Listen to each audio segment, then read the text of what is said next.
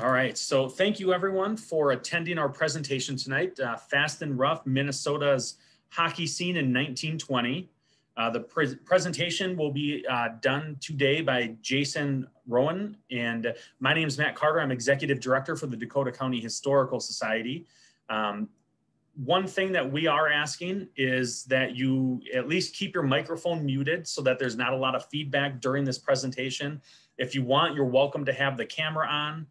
And as I mentioned, we are recording this, so that, if you do have your camera on, there's a chance you may make it into the recording.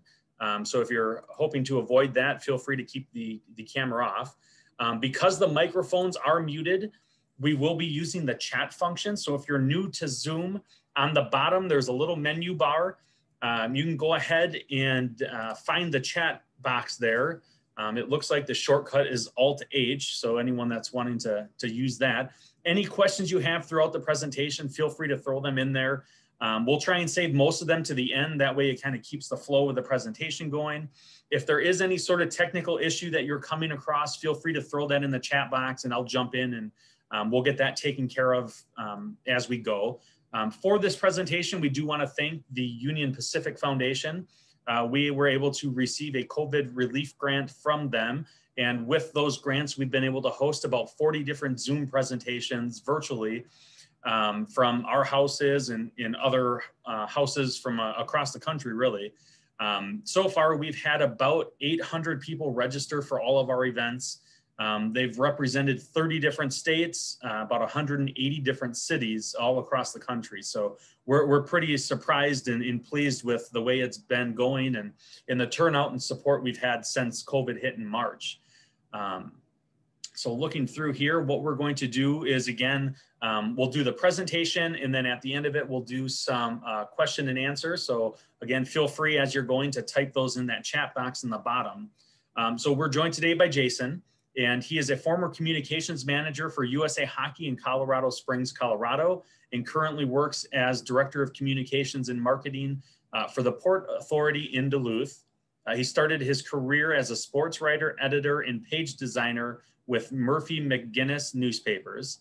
He also served as communications director for the United States Hockey League and later director of public relations in the athletic department for the University of Minnesota Duluth.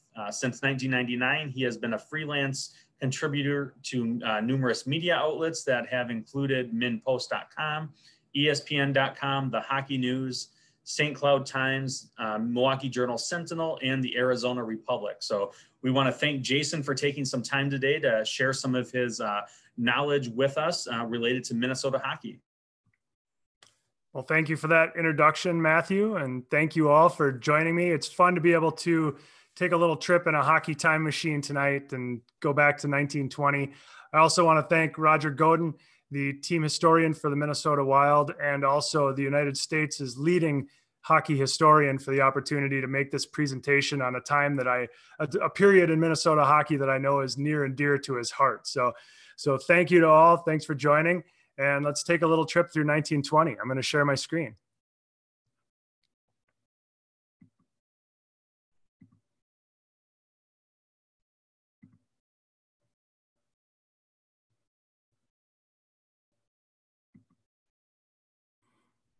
There we are. How does that look to everyone? Is it good? I'll assume that's a yes. All right. So as Matthew mentioned, my name is Jayson Hron. I am also a member of the Society for International Hockey Research, which is a fantastic group of hockey historians and researchers. And I welcome all of you to check it out if you're interested in this kind of content. There's a wealth of it that the Society for International Hockey Research has been producing for a number of years now, and anyone can join. We have members not only from Canada and the United States, but from all over the world, in fact. So it's a great organization, and you're welcome to join in if you like these kind of presentations. So title of my presentation is Fast and Rough, Minnesota's Hockey Scene in 1920. And it's not an accident that I chose those two words as part of the title. Invariably, if you look at media accounts of well-played competitive hockey games in the 1920s, the term fast is always used to describe the type of hockey that was played. When it was a good game, writers were very fond of saying it was a fast game. It was the fastest game that they'd seen in that town in so many years. So you'll always see that term, and it's just fun because it's so unique to that era when they weren't necessarily describing just the skating speed, but it was a fast game, and they were really enamored with that. And of course, it was a rough game, and it still is a rough game to a certain extent, hockey. But back then, it was a rougher game in some aspects. You can see the image there of Frank O'Heen, and you can see the padding was very limited in that era, and they clearly weren't wearing helmets or face masks or anything like that. So it was a different game in that regard. It was not uncommon to see confrontations on the ice with referees that would come to physical confrontations and even sometimes blows with the referees and things like that. So it was a different kind of hockey that was played back then, sometimes on very small sheets of ice that encouraged a lot of body contact, and sometimes on very large sheets of ice, far larger than the sheets of ice we're familiar with today, that really did the opposite of that and created a lot of open space. So it was a fast game at its best, and usually a rough game in 1920. So 1920 was a watershed year. Most people, maybe not most people, but many people, when they think about Minnesota hockey, they think about 1967, perhaps, when the National Hockey League expanded and the Minnesota North Stars made their debut. They think of that as kind of the beginning of hockey in their mind in Minnesota. Some people think of it more in terms of maybe 1945, when the Minnesota State High School Hockey Tournament began, and sort of think that was kind of the beginnings of it for Minnesota hockey and that long love affair that the state enjoys with the sport now. But really, it goes back much farther than that.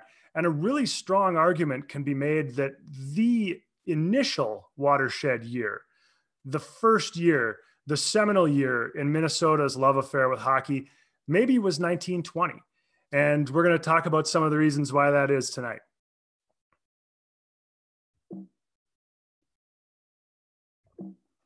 Oh, that's not a bad sign, not a good sign when the slideshow stops. Hang on. There we go. Much better. Sorry about that.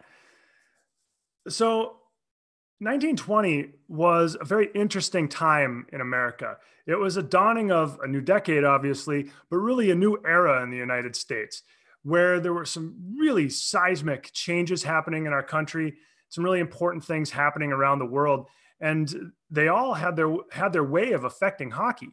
So the most obvious, of course, was that we were coming out of World War I, which had a major effect on hockey in that it took many potential hockey players out of the country and put them into conflict instead. So World War I took people out of their communities. It took resources out of communities to be able to play hockey and fund hockey and things like that. So hockey really quieted down during World War I. And the other major worldwide thing that was happening around that time was the outbreak of the Spanish flu. And as you'll see throughout this presentation, the connection with exactly 100 years ago to now is a little eerie in some ways, and certainly the flu being one of them. So the Spanish flu had major effects on hockey and the world. And you'll see that play out over the next few slides. Additionally, Prohibition began in January of 1920. Probably less of an effect on hockey, but it was an important part of our country and what was happening at that point in time. So that was another factor. We were also amidst this, the first Red Scare, and there were sweeping arrests of thousands of so-called, and I'm reading from my notes on this, radical aliens was the quote that you'd see in the newspapers as part of the Palmer raids, and the subsequent deportation of hundreds of people to Russia via Finland on the Buford ship, which you see here on this slide. It was nicknamed the Soviet Ark. So we had this first Red Scare happening in our country as well. And it was making top headlines, huge headlines across the newspapers in the United States early in 1920 as well. And then you also had the certification later in 1920 of the 19th Amendment, which gave women the right to vote. And St. Paul plays a leading role in that, as we'll see later in this slide. So the point is, 1920 was really an amazing year in our country, filled with a lot of important seismic events and changes. And some of them affected hockey, and it all swept up into a really exciting time for our country. Ringing in the new year. So now we'll get to the hockey. So the year began with a ton of enthusiasm, optimism, and hockey weather. So the war had ended, and as a nation, we were welcoming back soldiers and nurses and people who had been in the service. We were welcoming them back into their communities. In Eveleth alone, there were something like 400 people in that community that had been in foreign service during World War I who had come back to that community. And obviously in a town that size, 400 was a lot of people. That was a big chunk of its citizenry that had gone to foreign service. So when you're looking at the January of 1920, you're looking at a time of just great enthusiasm where we're welcoming back soldiers, where we are escaping the darkness of war and looking forward to a brighter time in our country. And we're really right on the cusp of that. And so we're welcoming these soldiers back. And in Eveleth, they hosted a winter sports carnival. And you can see the headlines here. A year earlier, they had opened their Eveleth Rec Center, an indoor rink, and they staged this giant winter sports carnival to honor the returning soldiers, sailors, and Marines that had been overseas, and the nurses and all of the service people from the country. So this event, there was a parade, and there was music and dancing and curling competitions. And of course, there were hockey games as well. There were hockey games between the teams from Eveleth, Duluth, and Hibbing primarily. And it was amidst an unbelievable cold snap in the state as well that came perfectly timed to hockey. And one thing that I should point out is that hockey was a much more seasonal game in 1920. It was different than it is today, where in September, teams start reporting to training camp or rookie camp and rookie orientation, and the season really lasts from like October until June or July. Hockey wasn't like that in 1920. Hockey really began in late December, and the games would start going in January, and they would play until mid-March, kind of at the latest, and that would be the end of hockey season. So it was very weather dependent in many places, hockey was. And so January 1920 began very cold in Minnesota. The high temperature in Duluth, Minnesota on January 2nd, 1920 was minus 11 degrees Fahrenheit. Eveleth dipped to a low of approximately minus 20, and the high in St. Paul was minus 6. So began very cold, which was, of course, great for making ice.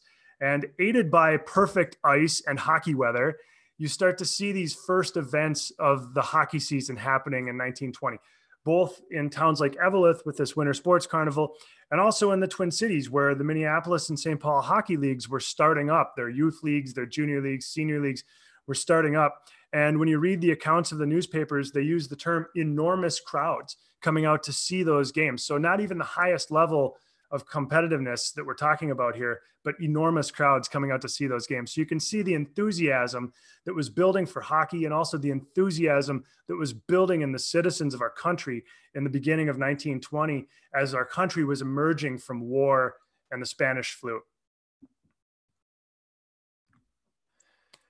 At the top of the list was the St. Paul Athletic Club. It was the prime team in the area. And about the only thing that could steal headlines from them at that point in time, in that January, was Babe Ruth, who of course was the biggest name in sports at the time. And just coincidentally to this time that we're talking about here in Minnesota's hockey history, was a huge time in baseball history with Babe Ruth. And I'd be remiss to just not mention that this was when the Boston Red Sox sold Babe Ruth to the New York Yankees. It was happening in this exact time frame that we're talking about here. The deal was actually done December 26, 1919, but it wasn't officially announced until January 5th, 1920. And looking at my notes, they've done the calculations on that sale and what it would be worth in today's dollars. And it was approximately $1.4 million in today's money that the transaction was for Babe Ruth to go from Boston to New York. So that was stealing headlines at this point in time. But the other biggest story, an emerging story on the Minnesota sports scene, was the St. Paul Athletic Club. They were the state's best hockey team. it was a team of largely US born players. And, hockey had been played in St. Paul since the Winter Carnival of 1886. So it had been going on for a while in a formal way in St. Paul, but it hadn't really reached the prominence yet. It was on its way to that through the 19 teens, but it hadn't really reached the prominence that it would find in the 1920s. So the St. Paul Athletic Club played in the American Amateur Hockey Association, and they were led by this incandescent star named Frank Moose, was his nickname, Frank Moose Goheen. He was really Minnesota's first great hockey star. And he had played every position at various times on the ice. This was at a time when hockey was still a 7-player game, so a goalie and 6 skaters. So they were using rovers, cover points, some positions that we're not familiar with now. But throughout 1920 and throughout his career, Goheen would play literally every position. He was a player that could skate fast. He was quick. He was about 6 feet tall, a little under 200 pounds. He was an excellent skater. He was a force in every way. He was a physical force. As you can see in the picture here, square-jawed, strong, good-looking guy. He was a force to be reckoned with on the ice. He could play the game any way you cut it, any way you wanted to play it, he could do it. And I have some notes. I didn't want to miss anything when it comes to defining what he was as a player. He rejected offers from NHL teams, including the Toronto Maple Leafs and the Boston Bruins at the time.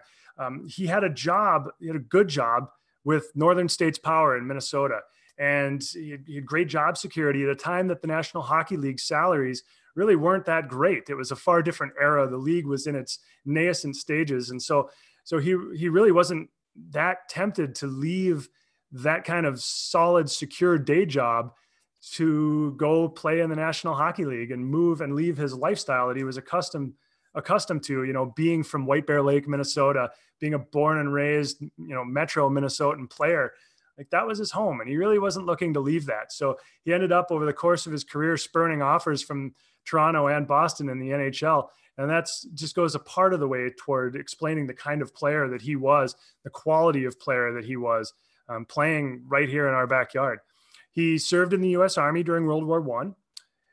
At the time of his eventual induction into Toronto's Hockey Hall of Fame in 1952, he was only the second American player to be so honored. And the Hockey News, when they wrote about that induction in 1952, the Hockey News said he was called the best all-around player of his time by many astute hockey followers. So that's high praise coming from a publication that at the time was the foremost hockey publication, not just in the United States, but in North America. He was a member of the inaugural U.S. Hockey Hall of Fame class of 1973. And legendary Minnesota sports writer Halsey Hall had a great quote about him. He wrote once, "Nothing in sports could ever beat the sight of Moose Goheen taking the puck, circling behind his own net, and then taking off down that rink, leaping over sticks along the way." He was also a fabulous baseball player, as we'll find out later. He played baseball in a non-professional sense, but kind of that era where there was probably hat passing going around, and he traveled all around North Dakota and Minnesota and Wisconsin playing baseball in the summertime. And he was just in general a force who lifted his teams, who lifted the state and its hockey followers, and lifted really the country, the United States, as a hockey nation to new heights. So it's just impossible to overstate the importance of Frank Goheen as Minnesota's first great player and as one of the earliest great players in American hockey history. He was foundational. Without Frank Goheen, this may not be the state of hockey. He was that kind of player. He set that kind of foundation for it. So he led his St. Paul Athletic Club team. They played mostly at the 1917-18 built Lexington Avenue rink, and they opened the season on December 30th with a 3-2 win over Duluth in St. Paul before a nice crowd at the time of about 1,600 people.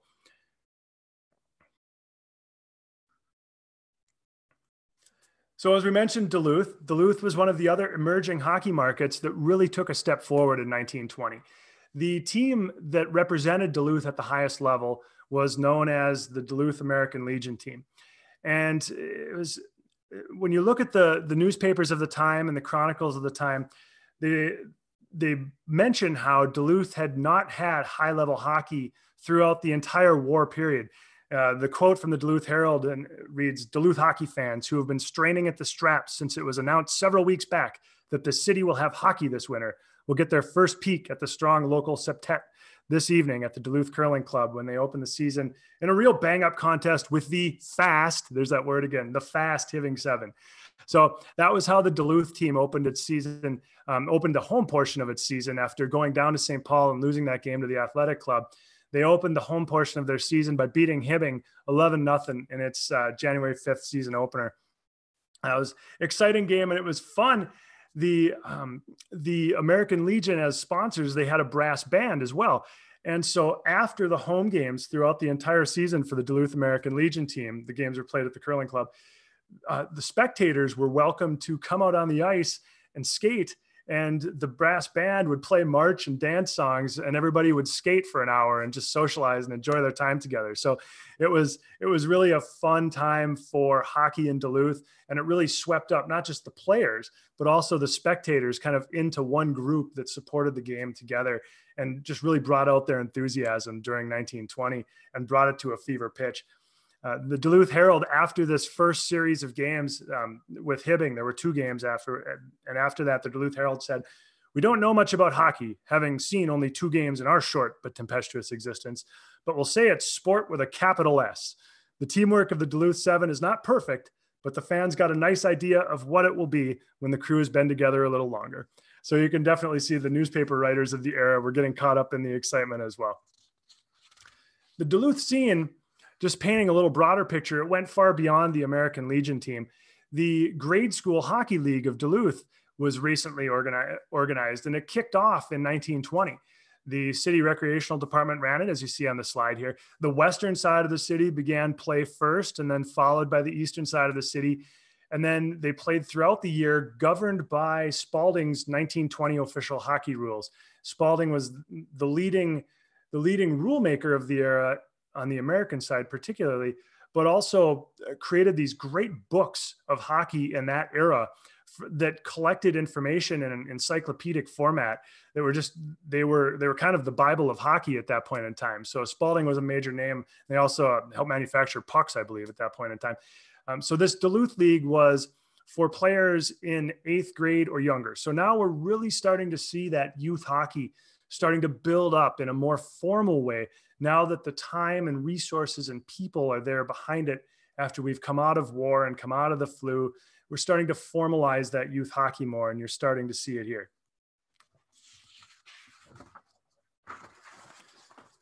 So after those initial opening days of January, you see the St. Paul Saints start to open league play.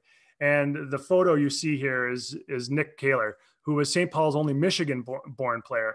And he was a huge part of the St. Paul Athletic Club team. In fact, he would end this season as its leading goal scorer with 34 goals.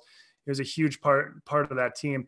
So St. Paul opened play in the American Amateur Hockey Association with a 2-game sweep of American Sioux.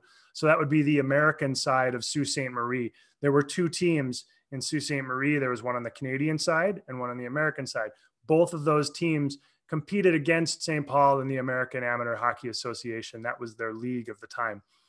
So St. Paul won their opening games against American Sioux. They won the first game 4-2.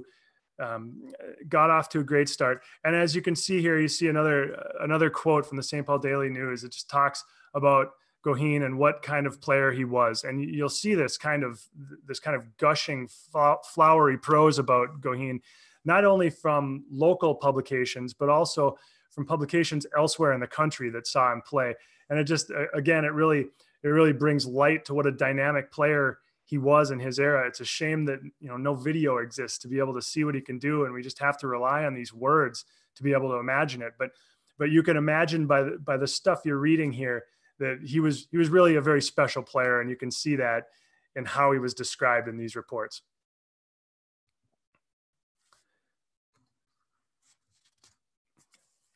So St. Paul, not surprisingly, the athletic club rolled undefeated through its non-league games in Minnesota. They beat Duluth twice in mid-January, beat Eveleth, beat Hibbing, and then they only played one more game. That was when they hosted Duluth again. They only played one more game against Minnesota-based opponents when they hosted Duluth again in mid-February at the Hippodrome. And so after that run of victories, the St. Paul Pioneer Press proclaimed the athletic club to be the Minnesota State hockey champions. And really it was undisputed. Nobody could hold a candle to the talent that the St. Paul Athletic Club had. So it was really fun for those teams. I mean, it was challenging and difficult, but it was fun for the outstate teams to take their shots at the athletic club, but nobody could beat them. Bear with me just a minute. I have to get some water.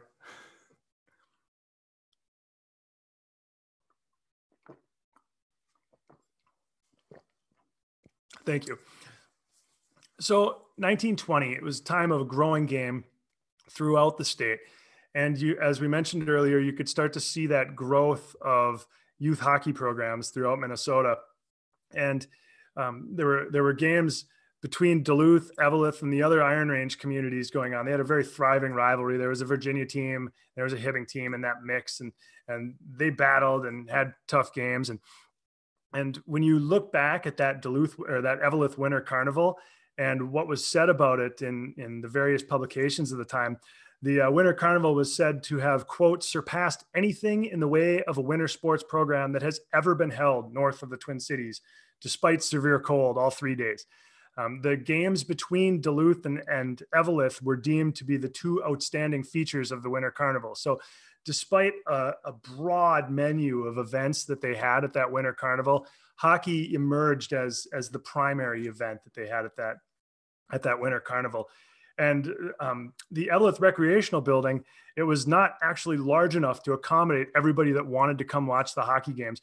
And the quotes went on to talk about how people climbed up on timber supports across each end of the building and attempt to witness the games.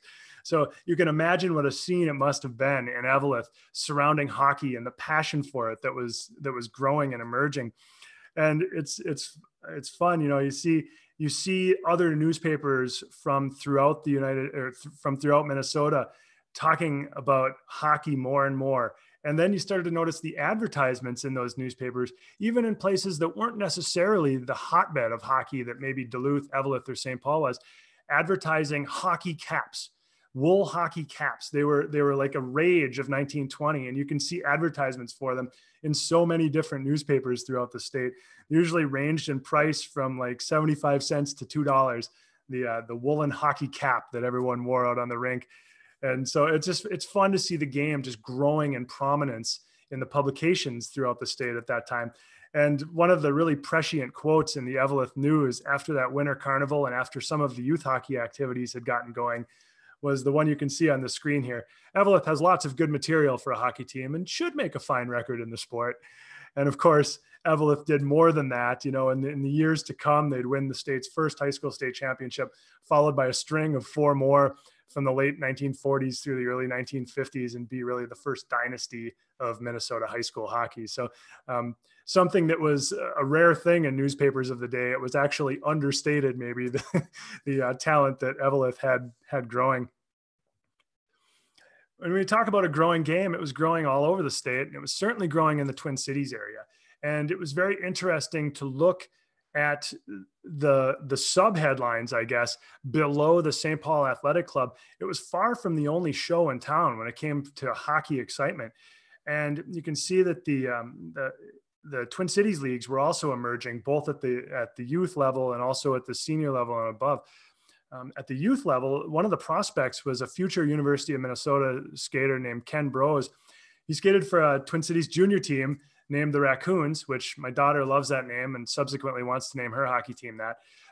On January 2nd, he scored 6 of his team's 8 goals. He was a big time player and would go on to be a Gopher in the period just before hockey became a varsity sport at the University of Minnesota. And interestingly, Frank Goheen helped officiate these junior outdoor games, and the newspapers talk about the great crowds of spectators that came out to watch these youth games, essentially, that were being played as well. So it was a game that was growing at all levels. You can see that interfraternity hockey, so it would be similar to maybe what we'd call club hockey or intramural hockey at the colleges today, was beginning at the University of Minnesota at that time. And there were big interfraternity games. And the University Ag School also had a hockey team.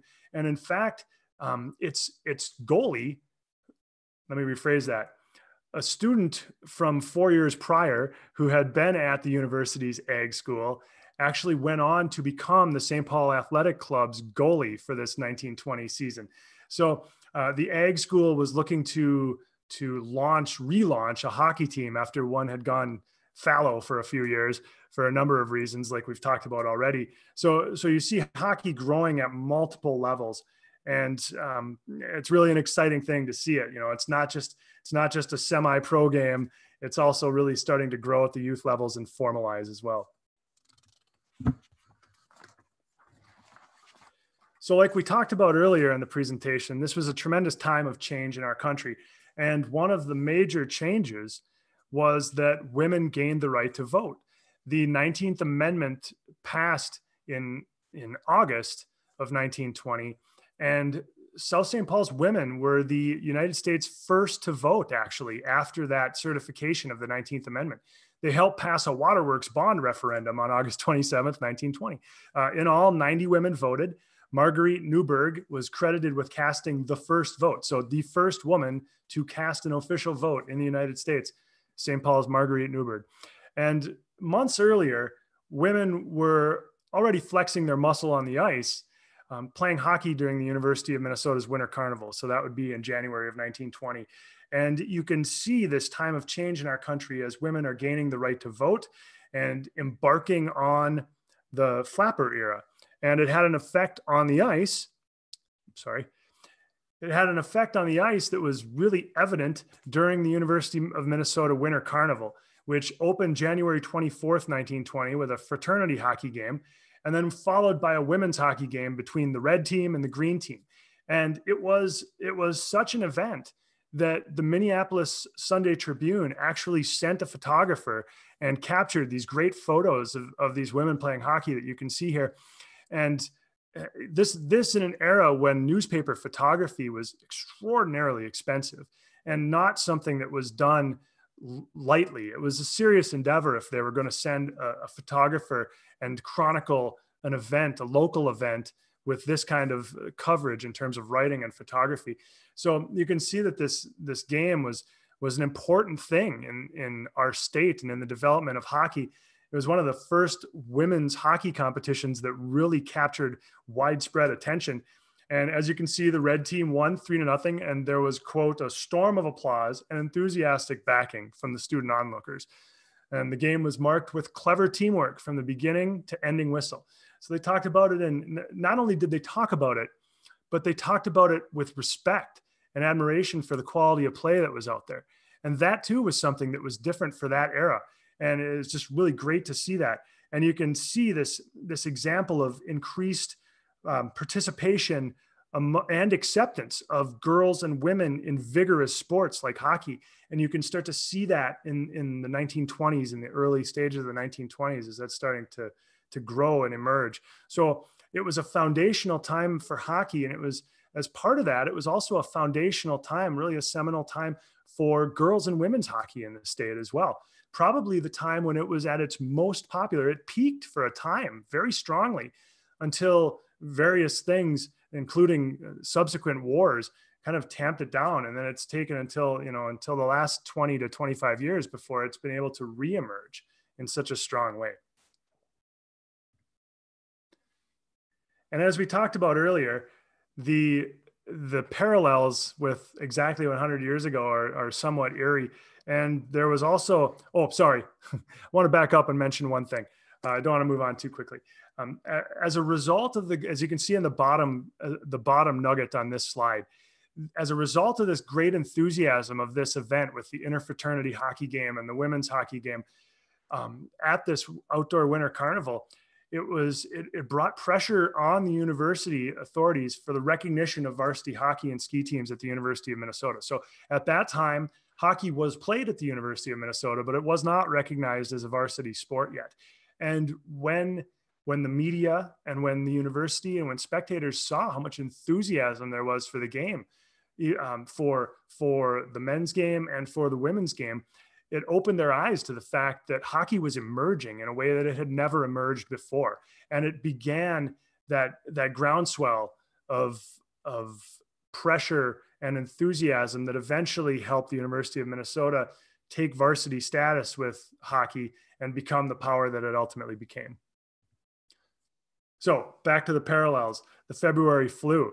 So the Spanish flu had a major impact on the world of hockey, canceling the Stanley Cup final in April of 1919. They actually played some of the games, but did not finish the final because of the Spanish flu in 1919. In fact, a player died because of it.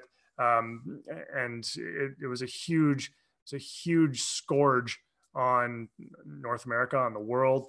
And it definitely affected hockey. And when we were getting into 1920, we were emerging from the Spanish flu as a society, but we weren't all the way there yet. It wasn't still completely in the rearview mirror. And so there were still flu prevention protocols that were affecting hockey and basketball in Minnesota during the winter of 1920. And I'm just going to read a few accounts here that came from newspaper reports throughout the country. So we're talking early February 1920 here in the Duluth Herald.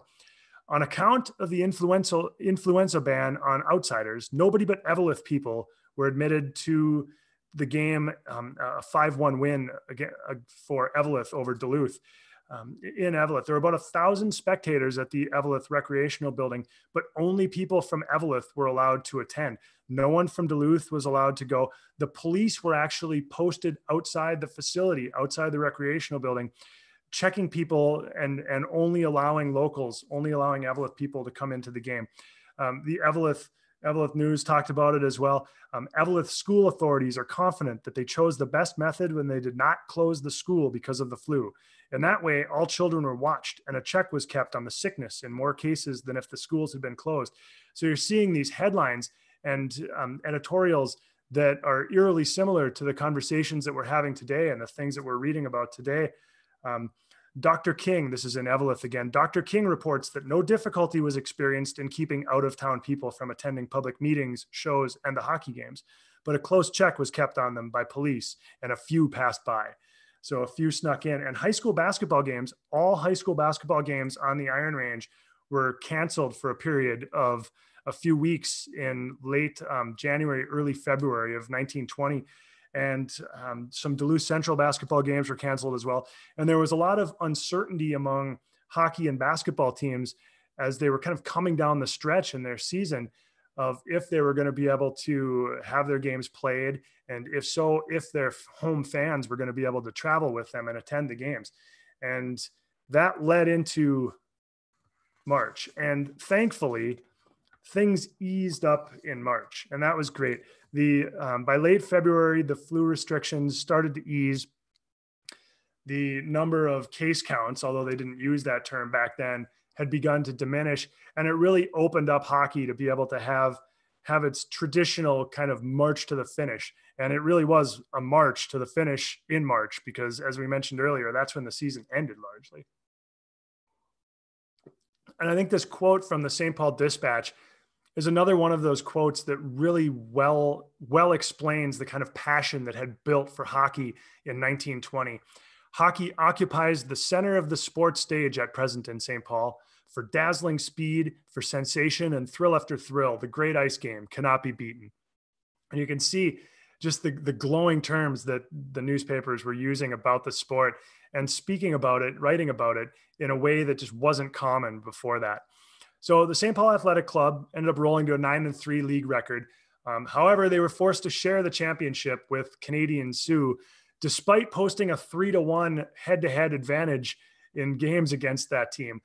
But they ended up with the same record, and the way things were in leagues like that back then, that was how it ended. However, they planned to do a playoff between those two teams, which was the source of some contentiousness even before the snowstorm started. But then severe snowstorms came and they forced the cancellation of the proposed playoff. So it never happened. But as the defending McNaughton Cup champions And you may be familiar with MacNaughton Cup from today's college hockey play for it. It started as a trophy for this league. As defending MacNaughton Cup champions, St. Paul was able to retain the trophy. Elsewhere in the state, Eveleth came to Duluth and swept the 2-game series, which was a bit of a surprise, but Eveleth had fortified its roster with some imports, some ringers, and really came out and played bang up hockey in Duluth and took a couple game series to forge a 6-6 tie in the season series. So the newspapers at the time were calling that the St. Louis County Championship, and the teams had to split it. However, things got better for Duluth because in early March, they were visited by 2 Winnipeg teams. The first was the Winnipeg Monarchs, which featured future NHLers Ching Johnson and Perk Galbraith. They came to Duluth, and Duluth won 2-1 before a crowd of more than 1,000. And you can see there the Duluth Herald called it the city's greatest game since the pre-war era. So, and then riding high off that, then Manitoba's senior league champions, which were called the Winnipegs, they came to the Zenith City and also lost to Duluth. Duluth won 4-3 in the second overtime period. Back then, the overtimes were not golden goal or sudden death. They were a period of time that would be played out. And then if there was no decision, they'd play another period of time. It would be played out. And if you scored a goal, it didn't necessarily end the game. The game played out for the remainder of the overtime period. So the Duluth team won 4-3 in the second overtime period. Again, good crowd of 1,000. And then in the second game of the series, Duluth won again in 2 overtimes, 7-5. Duluth lost the third and final game 2-1. And you can see in the headlines now. I mean, we're getting into that time of year. The water was pooling up over the curling club ice. They said it had a major effect on the game that Duluth lost, not necessarily hindering Duluth, but hindering both teams because it was getting warm outside. And even inside the curling club, they couldn't maintain the ice at that point very well. But these 3 victories in 4 games by Duluth over Winnipeg opponents were viewed as huge upsets and actually were talked about in other publications throughout the state that were shocked at these wins for Duluth. So they were really a plant your flag in the ground kind of victory for the Duluth team and a great way to cap the season for Duluth and really put a cap on that enthusiasm as well and then burst it off with these victories. And it was just a great way to salute the fans and a great way to end the season for the players, but then build enthusiasm for the coming seasons. So to the south, the St. Paul Athletic Club finished through its schedule and then went to Pittsburgh, which for a 3-game series, and ultimately it amounted to an Olympic evaluation series. There were really 3 teams in the United States that were viewed as being the caliber of team that could potentially represent the United States as an Olympic hockey team. But ultimately, the officials involved decided that no one of those teams could really represent the United States at the highest level. So they chose to take a blend of players from those teams and create an Olympic team. So the athletic club went to Pittsburgh for what amounted to an Olympic evaluation series. St. Paul won the first game, and then lost 2 games, ended the season at 17-6 overall.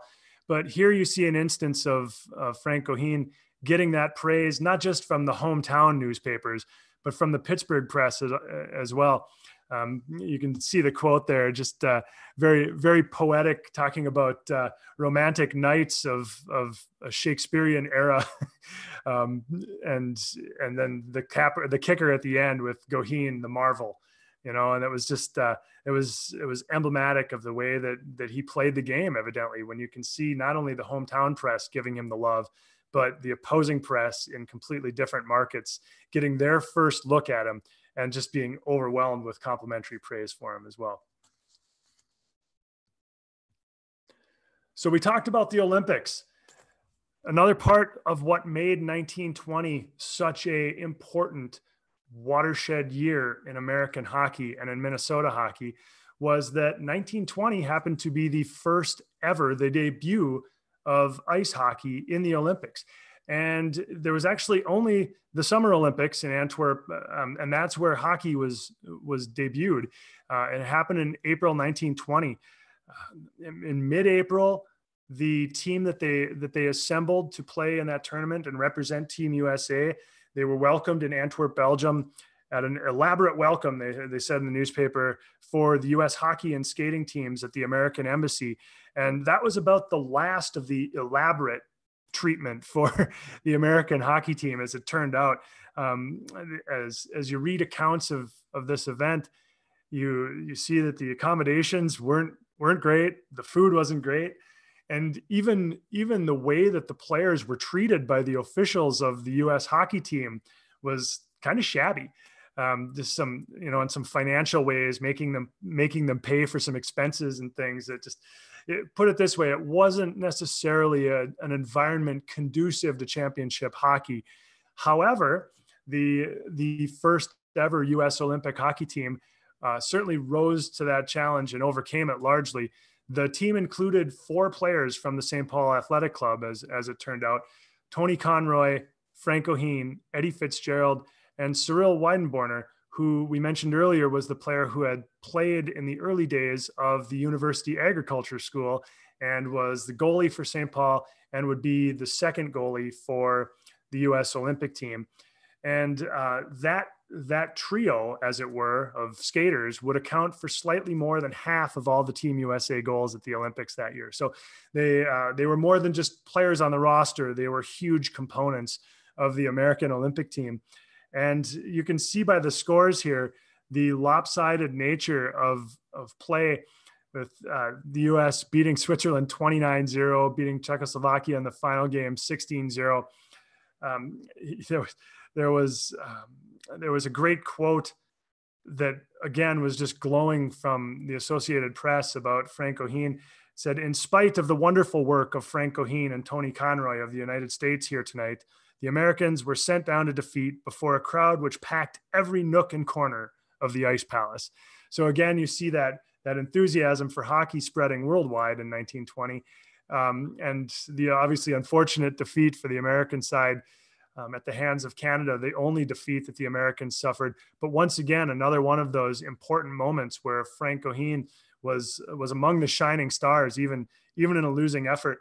And in some of the great accounts of that tournament, you see that Frank O'Heen actually was a little apologetic about how dominant he was in some of those games, so much so that he actually refrained from shooting in some of the games, particularly the like Switzerland and Czechoslovakia games, because it had gotten so one-sided and the Americans were so clearly superior to their opponents that Frank was actually afraid of injuring one of the players on the other team. So he really tried to demur and stop shooting the puck and just kind of be a perimeter player and not play with his usual zeal. So kind of hard to imagine going to an Olympics and taking your foot off the gas, but that's exactly what he had to do in some of the games because he was just so dynamic of a player.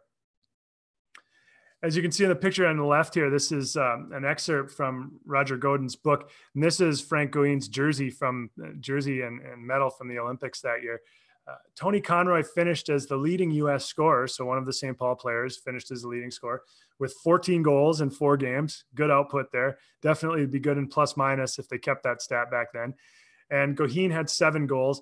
Fitzgerald scored once, and Weidenborner played solid when he was called upon as the second goaltender. He did get playing time.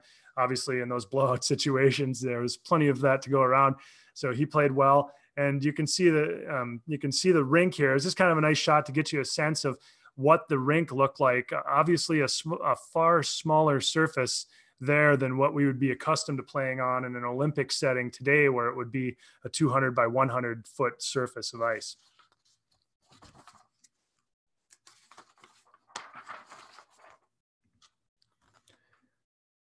So then we go into the future.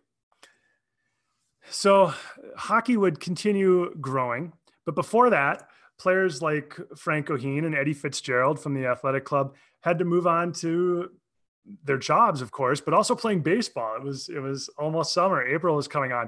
And so, these athletes were largely multi-sport athletes in those days, which is a great thing.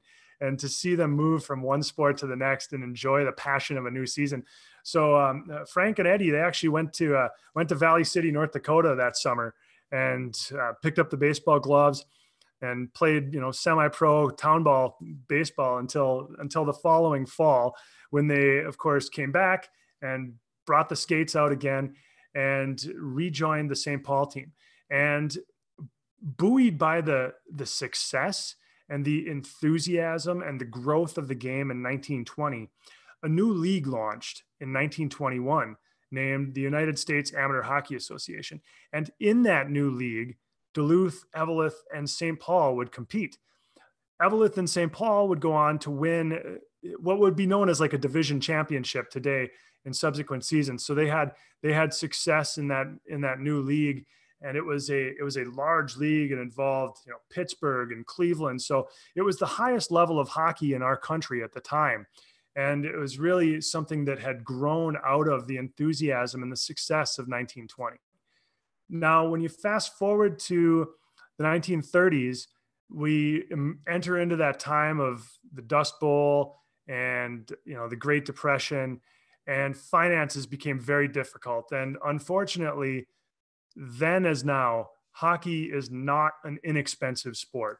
It was difficult to maintain facilities. It was difficult to maintain ice. It was difficult to travel. It was difficult to buy equipment. And you could definitely see the effect of the Great Depression and those dark times of the 30s on hockey. It definitely tamped down some of the enthusiasm and really contracted the game in Minnesota and throughout the United States. The game did survive the 1930s, particularly at the college level in Minnesota, where you start to see in the early to mid 1930s, a dynasty of sorts emerge at St. Cloud Teachers College with on the back of a goaltender that you may have heard of named Frank Brimzik, who would go on to be, of course, Mr. Zero and a star for the Boston Bruins in later years, another Eveleth native. So at the college level, the game kind of kept on trucking through the 1930s, though it was difficult. But you really see it starting to erode a little bit at other levels. And of course, the emergence of the NHL during that time took some of the shine off the senior amateur game and kind of ended the amateur game as a prominent form of hockey in the United States. Additionally, the University of Minnesota was very strong in the 1930s as well. And you see University of Wisconsin being involved in that as well at the time. So the college game was kind of where it was at in Minnesota during the 1930s. Then the 1940s, of course, we enter World War II, and the same, many of the same brand of challenges that befell the game during World War I came back in the 1940s. And you see that again, kind of limiting the growth of the game in the early part of the 40s. But then in 1945, you have the first Minnesota State High School hockey tournament, and that excitement starts to build again. And then from there, you have the 1950s and that prosperity, and everything just keeps building and growing with that prosperity that America experienced through the 1950s.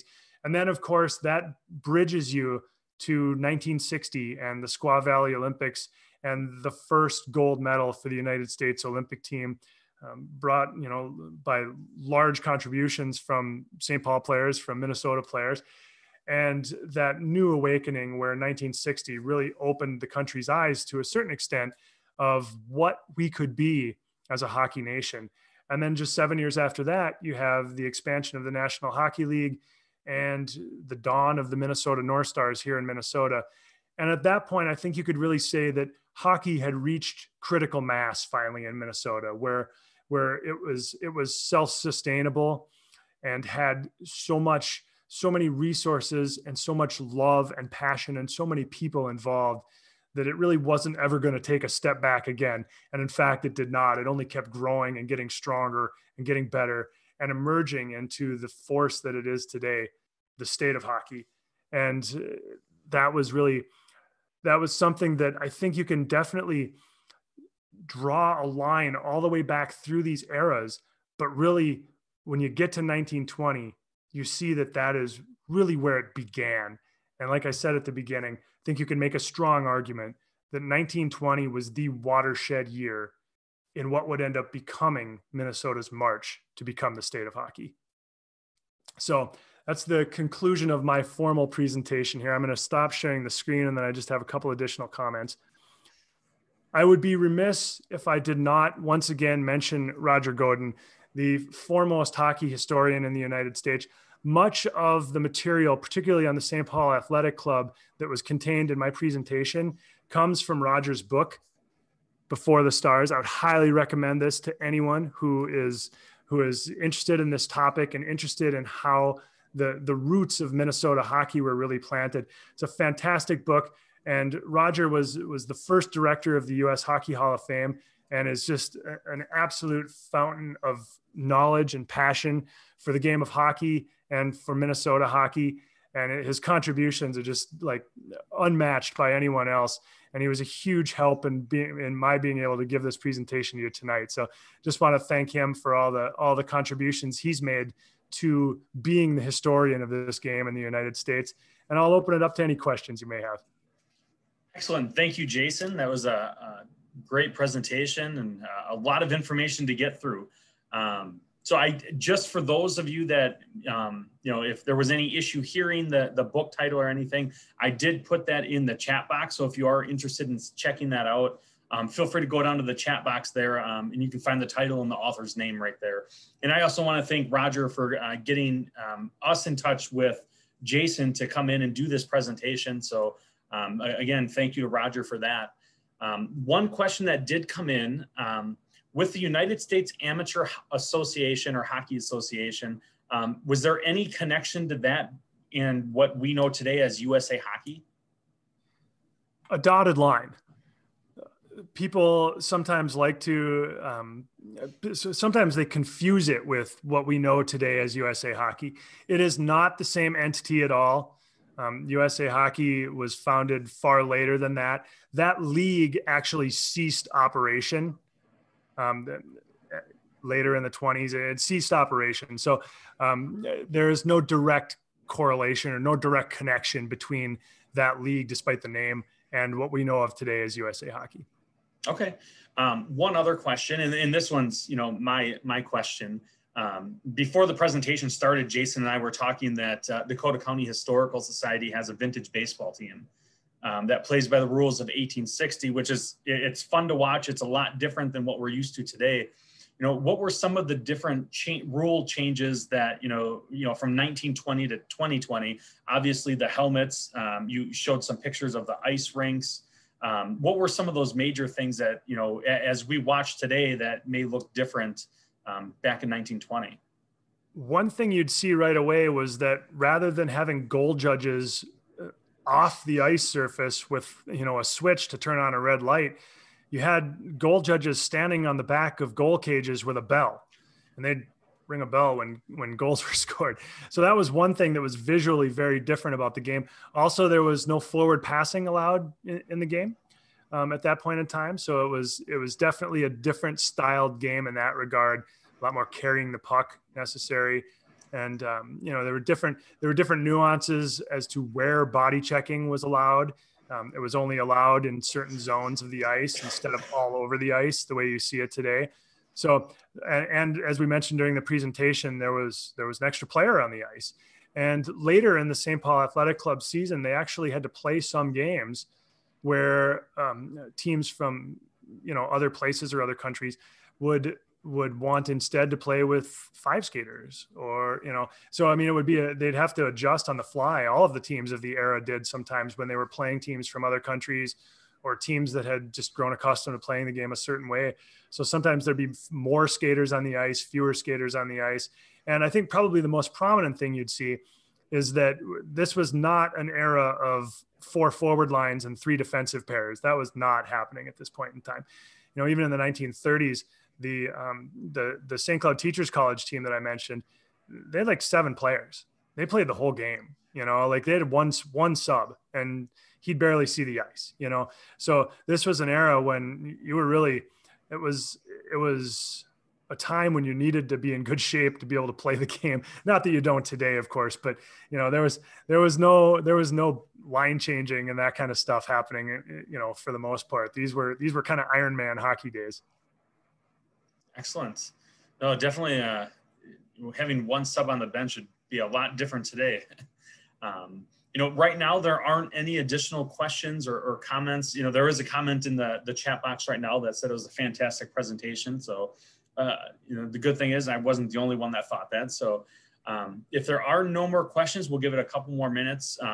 To wrap up, what we'll be doing is, like I said, this was recorded, so we will have this available on our YouTube channel. And within the next day or so, we'll try and get that uploaded, and then we'll send a link to anyone that registered, whether they were able to attend it or not. And we'll have a link to that video on our channel, as well as a link to a survey. And we just ask that you take a literally 2 to 3 minutes. It's less than 10 questions. So take a couple of minutes, fill that out, let us know how we did. And one of the other things, and we've used this in the past, is if you have any ideas for other programs you'd like to see, throw those in, in the comment, or if you want to send me an email directly. We're always looking for programs that you'll be interested in. So if you do have any ideas, definitely either include that in the survey or reach back out. And with that, I see no more questions. So again, we'll end by thanking Jayson. It was a great presentation. I highly recommend checking out the book as well. And if you have any questions or any comments, issues, anything along those lines, feel free to reach out. Otherwise, within the next day or so, we'll be sending out that link to the video. So there I see a couple questions coming in here. Yeah.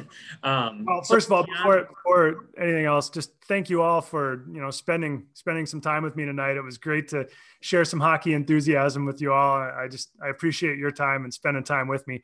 Looking at the questions I see coming up, beyond SIR, do you have any other recommended resources for hockey-related research? One thing that immediately comes to mind would be the website Vintage Minnesota Hockey. VintageMNHockey.com. I can't remember the exact handle, but if you Google search Vintage Minnesota Hockey, you'll get to this website. It's maintained by another great hockey historian in this state who does tireless work and has put together so many great resources. If you haven't seen it, you'll love it. It's Vintage Minnesota Hockey. Look it up. It's a great website. It covers the broad spectrum of the game. Everything that you could possibly be interested in Minnesota hockey is on there. He's just done a fantastic job putting that site together through the years. Yeah, and I'll piggyback off of that. It's also a fantastic follow on Twitter. A number of the images and just anecdotes that they share, definitely worth it. So check out the Twitter handle for them and the website at the same time. Bear with me just a minute. I'm actually gonna. Kyle is the gentleman's name who runs it, and I'm gonna grab the link for us here. Copy, and I will paste it into the chat to everyone right now.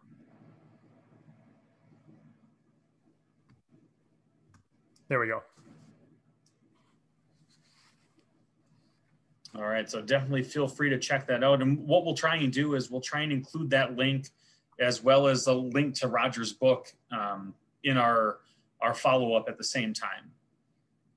So with that, we'll end by, again, thank you, Jayson. And hopefully we'll have some hockey back on soon that we can all enjoy. If nothing else, you can always rewatch this presentation. So thank you, Jayson, and everyone. Have a good rest of your evening and stay safe. Be well, everyone. Take care. Thank you.